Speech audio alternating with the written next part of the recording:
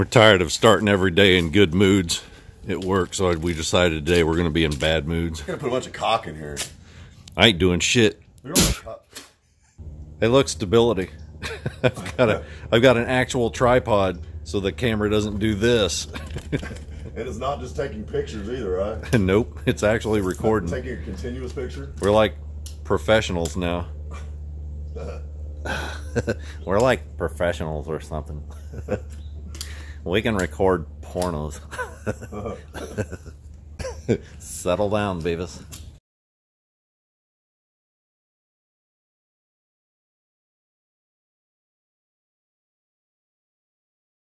Well, when you got the catfish strips last night and breaded them up with that Angie stuff. And, hey, we're promoting stuff right now. They don't even know.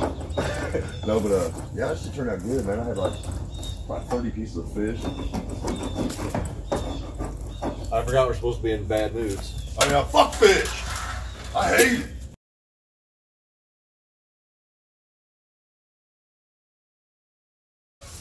Goose duck. Goose duck.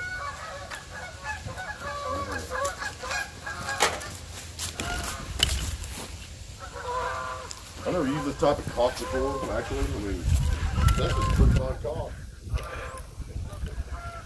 Oh, I mean, for real though.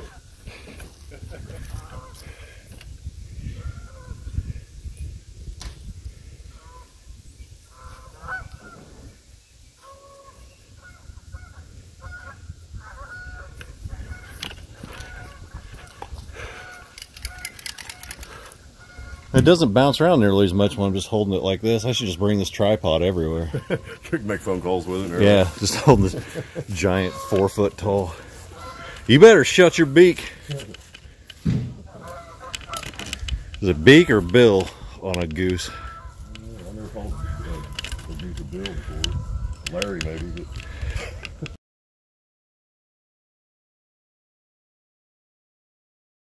God, I'm so angry and in a bad mood. Rah! Rah! Ultimate punch. Donkey Kong.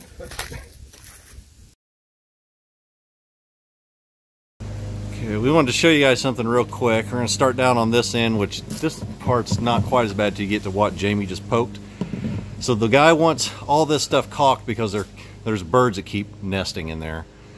So one, we wouldn't have gone with caulk, we'd have gone with expanding foam. But two, he just kind of blobbed it and just let it fall out, so it's real blobby and nasty looking. And then we have to end up painting over part of that. Some more blobs. Another blob over this way. All the way up there. Yeah, all these are blobs. He can tell he gets a little better as he goes down. But then we get to what Jamie just did. This is all what Jamie did, and he smoothed this out and tried to get, like, we didn't have to do a perfect job here, but he wanted to get that stuff flush, and then you take your finger and you run down where the roof meets, or the underside of the roof meets the face. That way it gets nice and smooth, and whenever we paint that, it'll pretty much disappear. You know, you're never going to get rid of the top part of it because we're not painting that high up. But yeah, there's a huge difference between that and that and that. Yeah. Just to reiterate, I'm in an angry, bad mood. Yeah, that feels totally safe.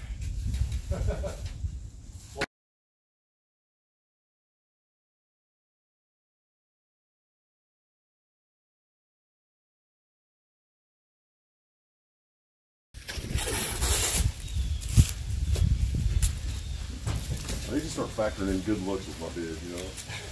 You got a special section just for good looks. At least get another $2 out of that. That's it, right?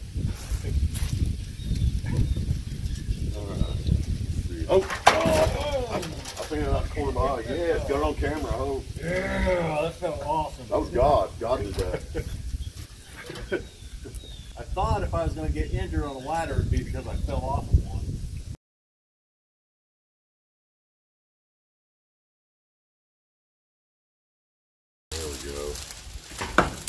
Track. I changed angles, so now we're basically professional filmmakers. All right. We have 2 angles now. I think that's basically what they teach in film school. They're like, you need at least 2 angles when you're making a movie. I paint leaves and everything. You need to leave them alone. Looks like a tree, man.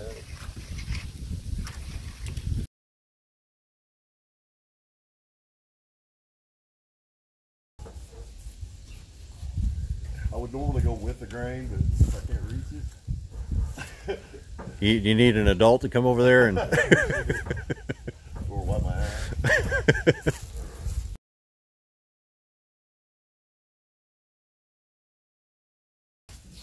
Ultimate punch. We mentioned back brushing in another video. That's what he's doing here, if you didn't see that other one. Put a lot of paint on it, and you take the brush and you brush that into the fibers of the wood. So you're filling up all those tiny little cracks and pores. Then this acts as a primer, and then once this dries, we'll go back over this with another coat. As you can see on that left-hand side over there, see if I can get my hand on camera over there. That's all starting to look see-through because that wood is so porous. And the people who originally painted it never primed it. That's why all that paint and stuff fell off the side like an asshole. And then with back brushing it. Yeah, if you don't back brush, it's gonna look like this. You can see all the cracks and everything, you see all the paint that we peel off. But once you brush it in, as you see, fills in all the cracks, and then you won't have to back brush the second coat. This will all be smooth, and you can just spray your top coat on it and be done. Oh. But yeah, looks like people didn't like the prime when they first painted it. Yeah, never think of your stuff as it's just a shed. Like, I don't care, it's just a shed. Because you're going to end up having to redo it eventually. Just do it right the first time and let it last 20 years.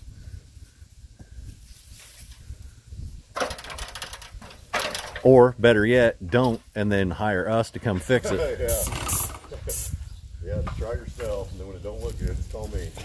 618-943-0222. That's 618-943-0222. Thank you.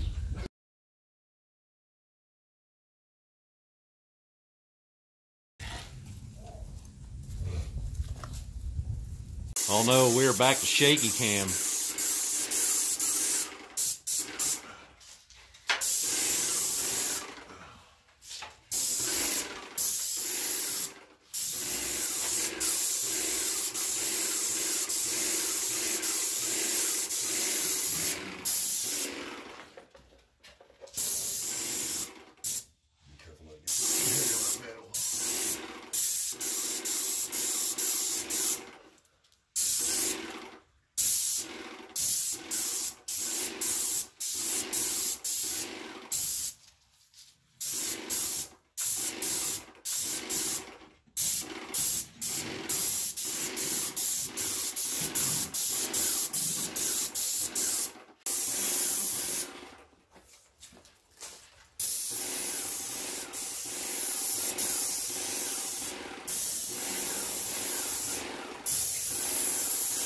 Big collar book.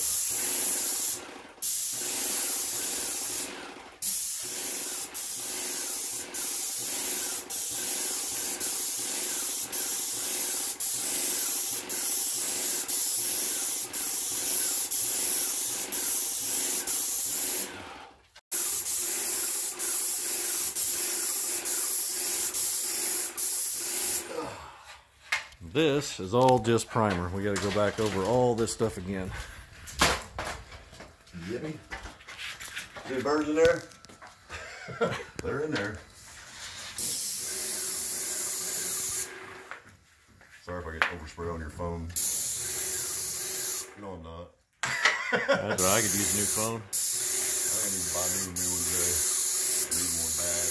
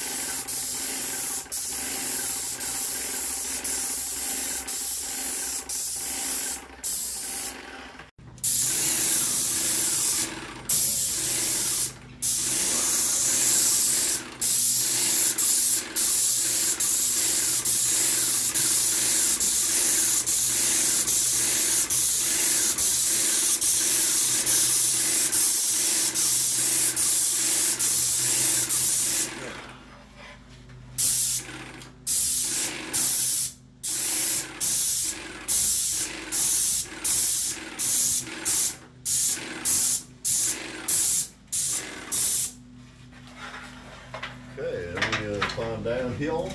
So we talked about back brushing that stuff on the back part of the shed. So explain to them why we don't really have to do that here, and I mean now. Because I didn't want to. I don't know. I just didn't. It's just too much plywood, man. It will actually. Whenever I put that top coat on, you won't even be able to tell if it's particle board. I mean, it's just a pain in the ass. Yeah, it's just an overhang. Yeah, it's just an overhang. It's a garage, and it's he just wants paint on it, and it's gonna be bright as fuck. I know that when we get done with it. Once you put the top coat on, it'll actually look like it's been back brushed in, because it's not as bad as that bare wood out there, because that was like frayed wood. This is smooth wood because of plywood, and you won't even be able to tell it. Yeah, so they take that to make that particle board in here. They literally glue it together, and they pack it and they treat it. So this has got a treatment over the top of it, whereas the wood that's behind the shed is old, bare, spongy ass wood that's not got any treatment on it at all. So the stuff behind us that we back brushed is going to absorb paint, whereas this stuff kind of doesn't. Yeah, it'll be all smooth white. It won't look all patchy like this. It's just primer. You're going to see through it anyway. But as soon as I put the top coat on it, you won't see any of this patchy shit.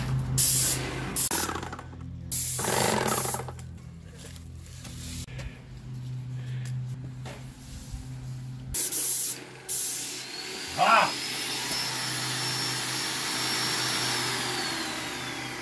Break!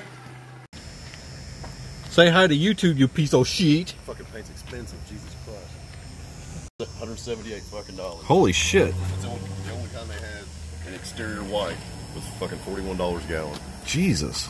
Yeah, exactly. For a shed. For a shed. I should have just went to Walmart, but I was like... For that matter, we just buy a bunch of white crayons.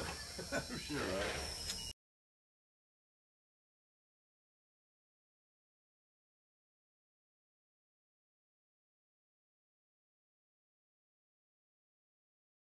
Out of curiosity, why did the monkey fall out of the tree? Because he was dead. Curious George. Curiosity. It's like he got curious and he fell out of the tree because he was dead.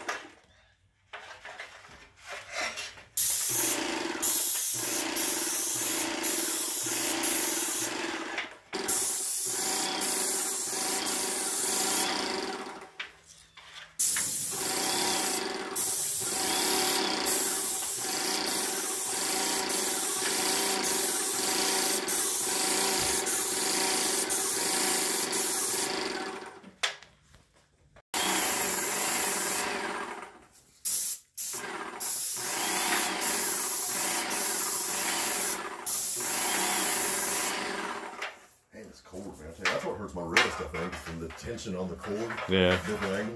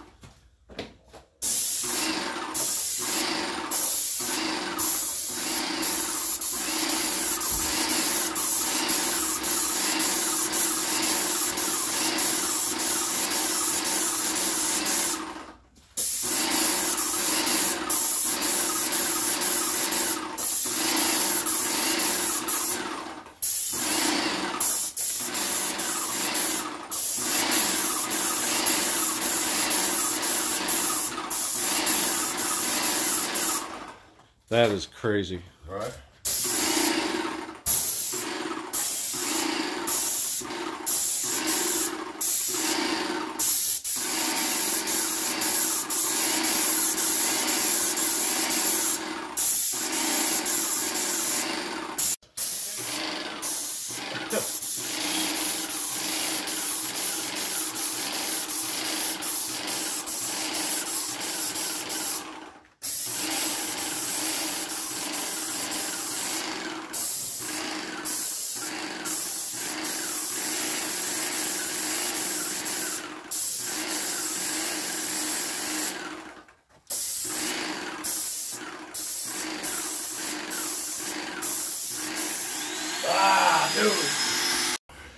We ran out of paint once again.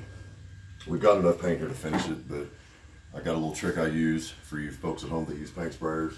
If you run out, you got this much space left. This has happened before if you've been watching our videos. You've still got about a quart in your line, close to a quart. All I have to do is spray these and a couple poles. So what I did is I took my suction line out of my paint bucket because there's no paint left in there, put it in the water, filtered out the paint.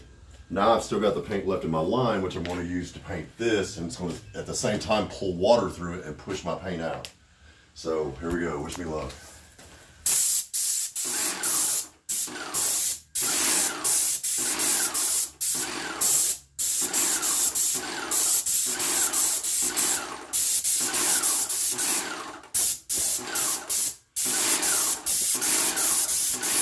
So far, so good.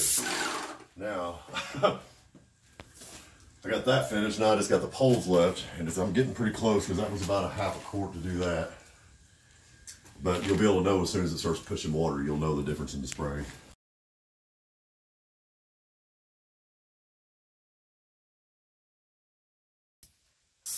Oh, shit. My bad.